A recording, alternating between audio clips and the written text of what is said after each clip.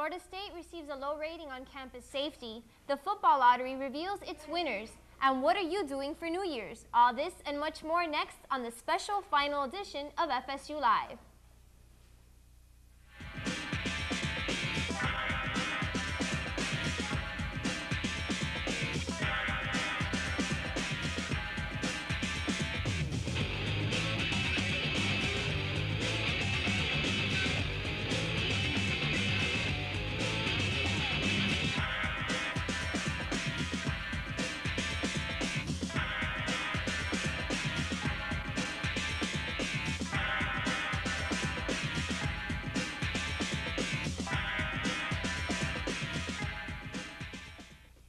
Good evening and welcome to this special edition of FSU Live. FSU Live is a student-produced news magazine show that delivers the latest news, weather, sports, and entertainment to the Florida State community. I'm Megan Boo. And I'm Kelly Penton. Florida State administrators are reviewing tonight a report that was presented by apbnews.com. They are a national internet organization that recently gave Tallahassee, Florida State, and FAMU a 9 out of 10 rating, placing this area classified as unsafe. Many administrators are disputing the poll results, saying that the computing procedure is inaccurate. Florida State University officials released the list to buy those eligible to buy one of these 1,600 available tickets. The students that were not part of that lucky group to receive tickets began camping out today in hopes to snag some of those unclaimed passes to the Sugar Bowl. If the campers still miss out on the chance of getting that desired pass, officials say they can look for New Orleans packages that include tickets to the game. The Sugar Bowl will take place on January 4th. So what are you doing for the Millennium New Year's celebration? FSU Live's Megan Berry was on campus to investigate.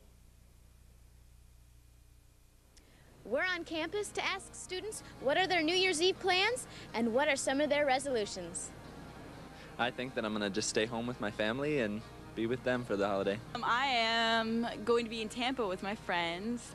Well, I'll be ringing in the new year in Fort Lauderdale, which is a hell of a lot more exciting than Tallahassee.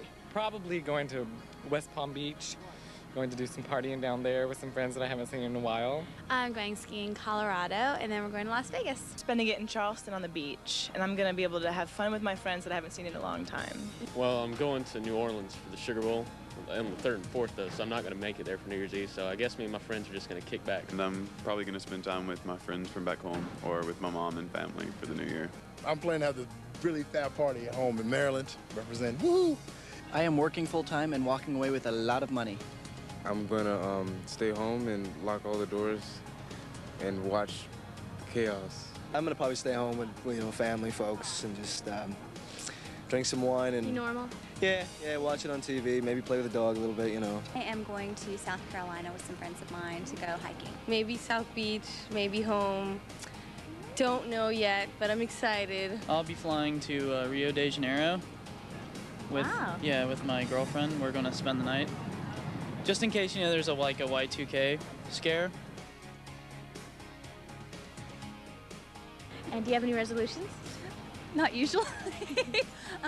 My friend Brad was suggesting that I work at a soup kitchen. Do you have any resolutions? To be a better person, to grow, just to experience and be bigger in the new millennium. Resolution? Resolution, try to put on some muscle mass, like always. It never happens, but... And do you have any resolutions? Do I have any resolutions? The same as every year. Lose some weight, but it doesn't work. My resolution is to get up to New York this year. Not really. I really can't think of any. I guess to have a better work ethic and be more focused on school and not hang out so much. And To get finished with school. Don't have any. No, actually I don't. And I think it's time that the world started changing for me. So I think the world needs to have some resolutions. I resolved to quit smoking. My New Year's resolution is to be more responsible in my personal life as well as my social life.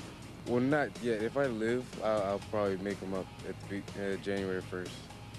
Probably eat a little better. I eat a lot of garbage, a lot of pizza. Great. Gutteries. Great. Yeah, a lot of gutteries. So. Thank you. Everyone have a happy new year. This has been Megan Berry for FSU Live. Thank you so much. While in college, many students experience a variety of extreme activities, but FSU Live's Mark Penchek takes extreme to the limit in this report from Quincy. Similar. Bored with school and can't wait for the semester to end? Well, about 25 minutes west of Tallahassee is a school that students are falling for. Literally.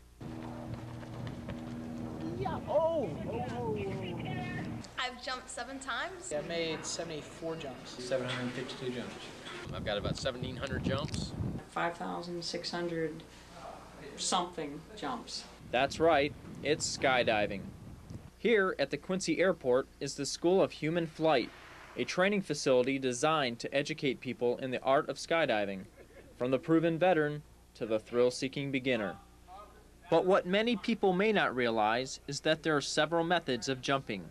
The school's owner and chief instructor explains. You can choose 3 different ways to begin skydiving.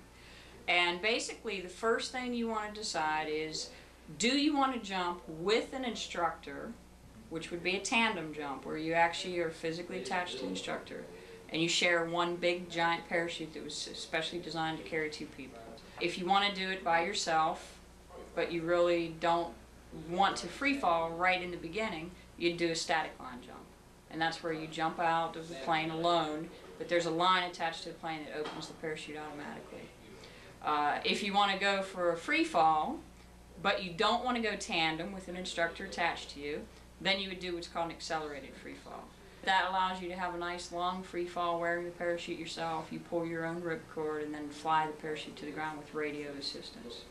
So what motivates and inspires people to jump out of a perfectly good airplane?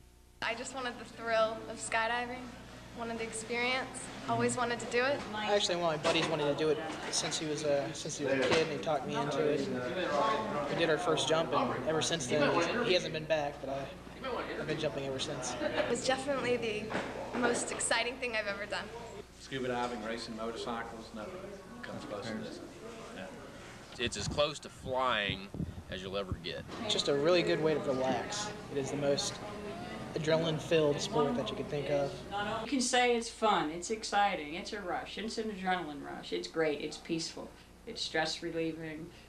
There's a million words to describe it, but there's just no way to convey the feeling.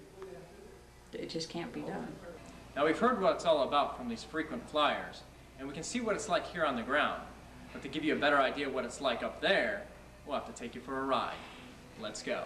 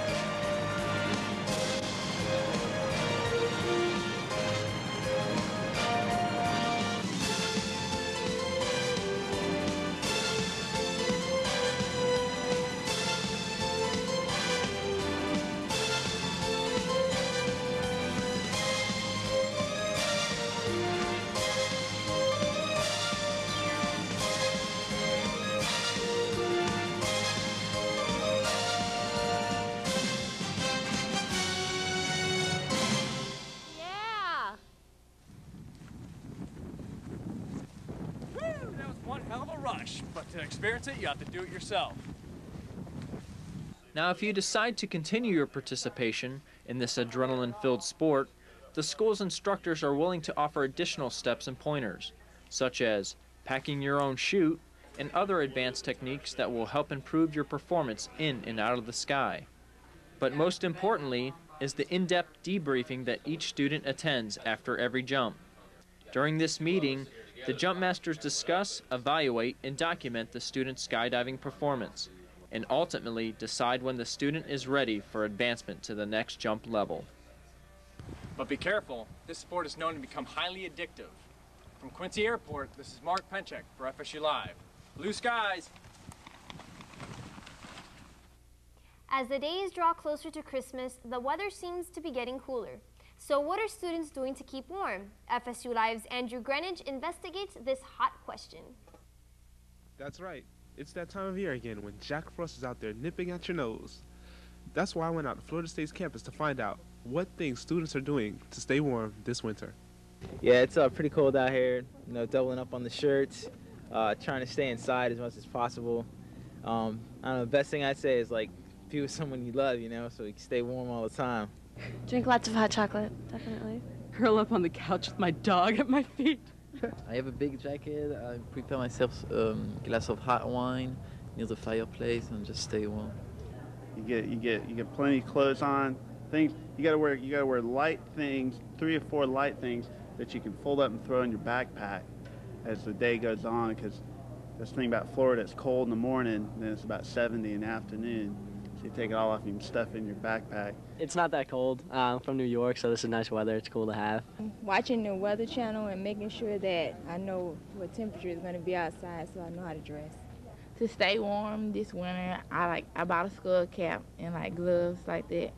And then I also have a coat that I could zip up or button. And then I also have a jacket in case it's not too cold this winter. Of course the jacket, but I had the terrible mistake of getting this haircut in the wrong month. I mean, I feel a halo of cold air around, you know, all the time, but it's okay. I will survive. Basically, we're just cutting the heater on and buying winter clothes for us and for him. We went and brought a $200 jacket. You know, we went and bought some hot socks, and I went and bought the gloves. And I got the fireplace at my house, so I mean, I should be pretty warm this winter. It doesn't matter what method you choose to stay warm this winter, as long as you come prepared. Freezing my buns off for FSU Live. This has been Andrew Greenidge. So what will the weather be like for finals week? Here's student meteorologist Sean Vigneri live from the FSU Weather Center. Well, thank you, Megan. We had a beautiful day here in Tallahassee. The skies were clear and nice cool temperatures.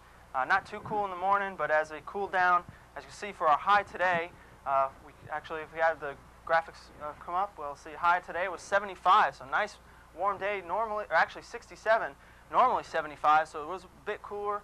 Normal for our low was 51, about 10 degrees lower than our normal, 41, and here's our records set back in 1987, 81, and 24 back in 1927. Our almanac shows us no rain today, as I said, no clouds in the area. For the month, we did have about 0.15 of an inch, normally about just over an inch, and we are over a foot in departure, so it is pretty dry out there. As we take a look at the water vapor loop for the past 12 hours, you can see a big dry air mass that has begun to break up, bringing in some moisture. This moisture probably won't bring in much rain. Maybe on into Monday we'll see that, but right now the weather maker is in over northwest Louisiana. There is a low-level jet bringing in some moisture. As you can take a look at the satellite for the past 12 hours. You can see that line of showers develop. There is some expectance of some severe showers to develop. But over here into Tallahassee, no clear skies. The system probably will move into our area around Monday, bringing us some showers. We'll take a look at our current low temperatures for tonight. We should see about 50s for us here in Tallahassee, all the way down to the Great Big Bend, 60s for South Florida, and for tomorrow's highs, 70s for all of South Florida, all along the Gulf Coast, some 60s, some cooler temperatures up to the north. Again, it'll be nice and pleasant here tomorrow. Well, let's take a look at the Rattler game for this weekend in Youngstown State at 1 o'clock. Partly cloudy and cool, actually cold. Lows right around 30 degrees around kickoff, so it'll be pretty cool if you're making your way up there. Our forecast for tonight, 54 degrees with some light south winds. Again, pretty nice. Some fog will be developing late due to that moisture moving in. But so if you're making your way around early in the morning, be careful. Our forecast for tomorrow looks like this: 73 degrees, with a southwest wind 10 to 15 miles an hour. Mostly cloudy, possible shower for tomorrow. But again, pretty nice. The clouds will move in probably later on in the day. As we take a look at our 4-day forecast, we'll see those showers begin on Monday, but the weekend looking pretty good. 74, 73, and 45. And here's the temperatures around Monday and Tuesday around 68 and 69. Thanks. Now back to you, Megan. The administration wanted us to remind all students attending the National Championship game on January 4th in New Orleans that they must contact the Office of the University Registrar no later than 5 p.m. on January 4th and receive a confirmation number in order to be excused from attending classes on January 5th. After the break, FSU Live will take a look back at the most important, interesting, and touching stories from the fall semester. Please stay tuned for this special review show.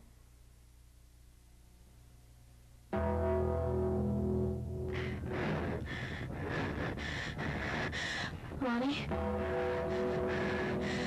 Lonnie? Lonnie? Lonnie?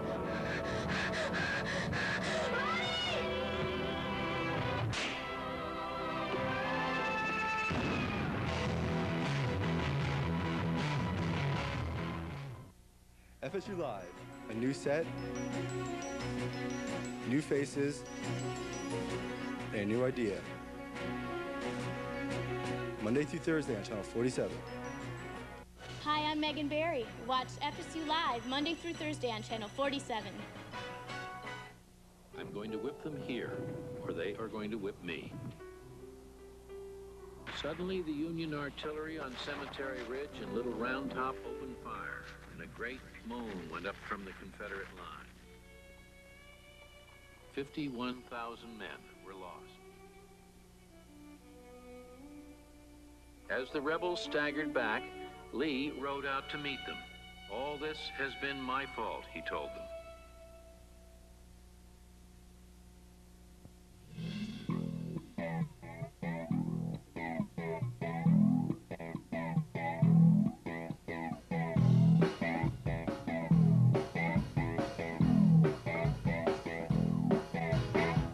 Put a groove in your step, baby, with FSU Live. Every Monday through Thursday at 6:30 and 10:30, only on Channel 47. You are watching FSU Cable Channel 47, Florida State University's Educational Access Channel.